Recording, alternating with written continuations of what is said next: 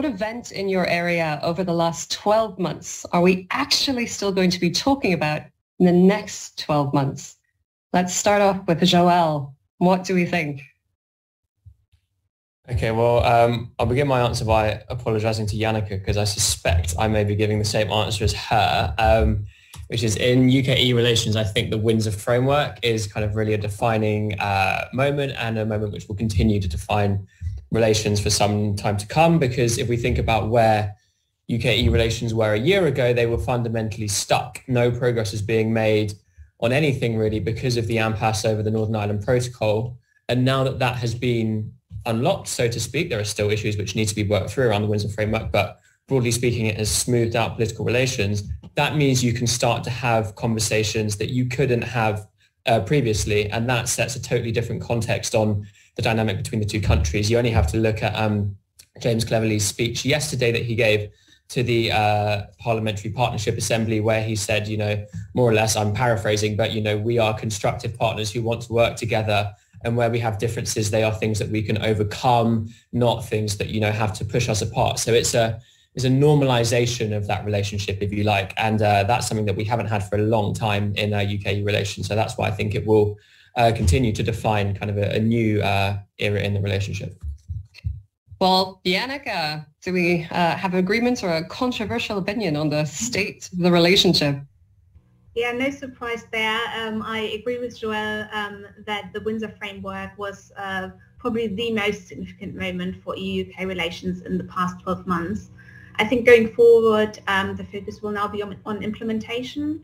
So the EU in particular have said they will be looking for proper and full implementation of the Windsor framework, which will be in stages up until 2025. So I think the focus will now be on that. If I had to choose something else rather than the Windsor framework, and looking a bit outside of the UK and more towards the EU, I would probably say the European Council Summit last year in June, at which EU leaders decided to grant candidate status to Ukraine and Moldova, which I think in the current kind of geopolitical climate was a very significant moment and is going to shape European politics and how the EU and its institutions look for years to come. That's certainly true, and I know that we're going to be diving more into that EU-UK relationship later on. But Sophie, let's think back in the UK. What's your moment of the last 12 months that we'll still be talking about in 12? I think so much has happened that it's hard to really sort of single it down to one particular moment. But as someone who's sort of quite interested in UK politics and public opinion, and particularly as we've got an election coming up, I would probably go for something quite recent, which is the resignation of several Tory MPs in the last few weeks, which is going to cause by-elections in the next few months. Just because I think really as we enter an election period, in the UK, how Rishi Sunak's party performs, and those will really, I think, give us a signal of what we can expect from the election next year. And I think it'll be seen as sort of a really important moment in how the Tory party sort of begins to formulate its electoral strategy as we approach 2024, really. And I think we'll be able to sort of trace it all back to the results of these by-elections that will come in the next few months. So 3 very key events that no doubt we will be talking about over the next 12 months. But Stephen, what's yours before we dive into UK politics? Yeah, I would definitely say that inflation is not something that we will, it's going to be going away in the next 12 months. We are still going to be seeing the effects of it, especially as the Bank of England tries to get down to its 2%. And, Rishi Sunak gets his goal of having inflation by the end of the year. And so this is going to be something that's going to be on the minds of politicians and economists and the public as well, as we start to already see the effects on mortgages. That promise of having inflation was certainly one of the key goals of Rishi Sunak in this year of 3 prime ministers. But Sophie, where the Conservative Party at right now in the polls? What do you see? So Labour had a pretty consistent poll over the Conservatives in the poll, over the last sort of more than a year, probably 18 months now. I think the latest poll from Redfield and Wilton that came out today put them at an 18% lead over the Conservatives, I believe.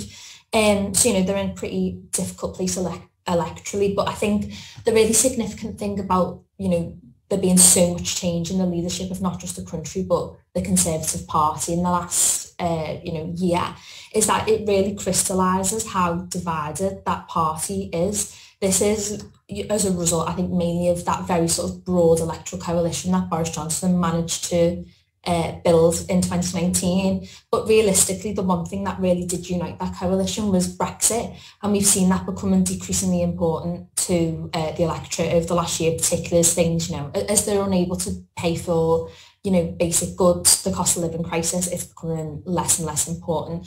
What that means is that coalition, you know, there's nothing to hold it together. These are a group of voters with very different, values, economic preferences. It's very difficult to unite them in one singular policy in the way that Boris Johnson did, essentially. And I think by seeing the shift through the three prime ministers, we've kind of seen the three sort of elements to the Conservative Party, if you will. You've got that very sort of radical growth-first coalition of Liz Truss. You've got a bit more maybe a technocratic, maybe more traditional Conservative Party that's embodied by Rishi Sunak.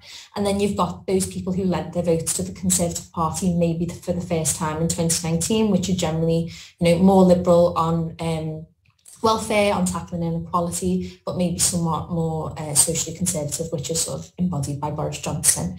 And I think those sort of transition through those three prime ministers in the last years really showed just how divided that Conservative Party is and why it will be so difficult for the next election to put forward kind of one united front.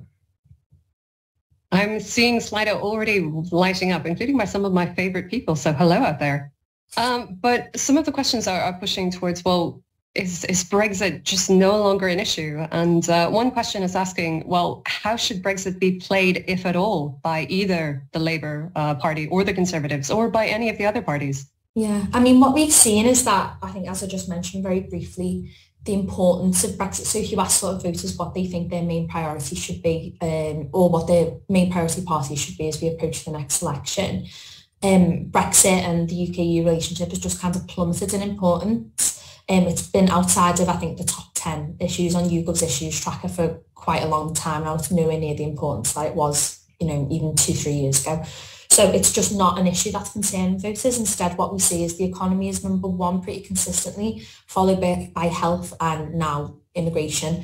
So I'm not saying that you can untie all those issues from Brexit, from leaving the EU. Obviously, they're all interlinked, but in voters' heads, it's just not a priority at the moment. And so I do genuinely think that this next election campaign will be the first, you know, non-Brexit election that we've had since the referendum. Just because it's not, well, firstly, because it's not a priority for voters, as I've just said. And secondly, to come on to that question about parties, it's not particularly in any party's interest to make this an issue. You know, Labour finds it a pretty difficult issue to reckon with because it splits their voter base down the middle. You've got, you know, a lot of Labour voters that were voted Remain in 2016 and want a closer relationship with the EU. At the same time, they want to try and win back the votes in those sort of heavily Leave voting constituencies which may have flipped to the Conservatives for the first time in 2019. So it suits them to keep relatively quiet on this issue, particularly as they're not proposing anything, you know, particularly radical, as I'm sure Jannike can go into more detail on, when it comes to changing the UK-EU relationship in the future. For the Tories, for the reasons I just said, you know, maybe you think they would want to go for it because, you know, go for Brexit. I mean by that, because it would unite that electoral coalition. But realistically, Rishi Sunak could very easily be attacked for taking too sort of weak an approach to the EU from an electorate that very much liked, you know, Boris Johnson's quite irate approach to UK-EU relations. We are seeing a more sort of pragmatic, friendly approach, and, you know, that's just not to the taste of a lot of 2019 Conservative voters, really. So, you know, I think it's not going to be an issue because voters aren't really bothered about it at the moment, and it's not really in the party's strategic interests to talk about it very much.